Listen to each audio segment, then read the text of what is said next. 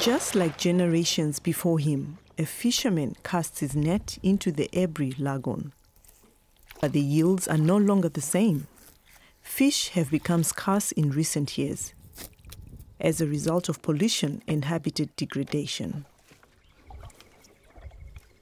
You can throw out the net as much as 10 times and not catch any fish. We did it twice and only got 2 small fish.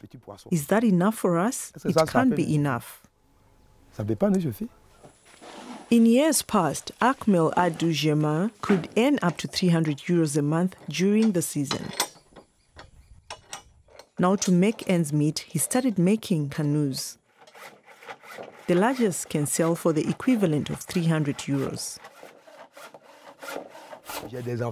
I have children and one job is not enough to get by on. I have to branch out in order to earn enough money to take care of my children and myself. Boat building may have promise. With an area of 560 square kilometers, the Ebrie Lagoon is separated from the Atlantic Ocean by a narrow coastal strip. Situated on its banks is Abidjan, Ivory Coast's economical capital.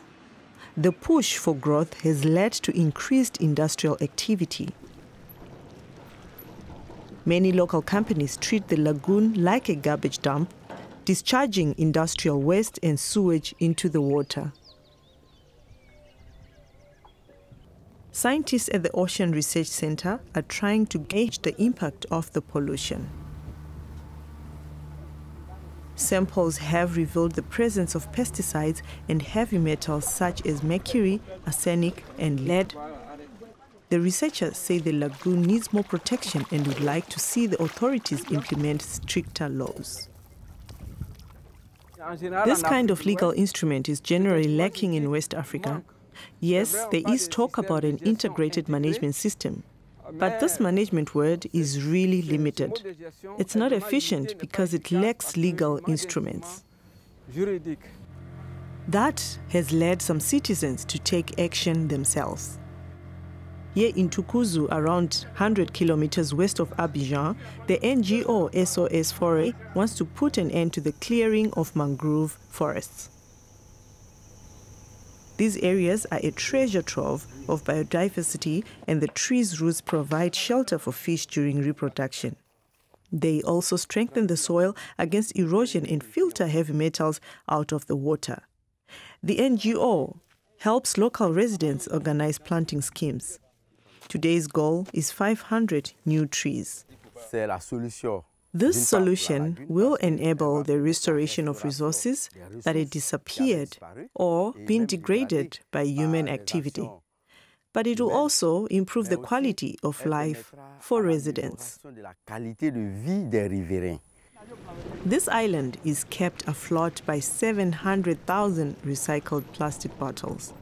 The project, which aims to raise environmental awareness, sits in the lagoon close to Abidjan.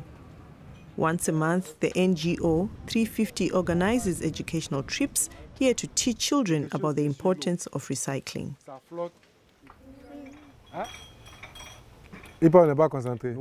We think that this kind of visit will help to encourage them to become ecologically minded. And in addition to that, also to enable them to be actors of change for a world to come. Fisherman Germain is optimistic. He believes the lagoon will recover and the fish will return. Yes, it will be okay. They'll come back, although I don't know when. But it will take some time. So Ahmed Adou may want to focus on his carpentry business for now.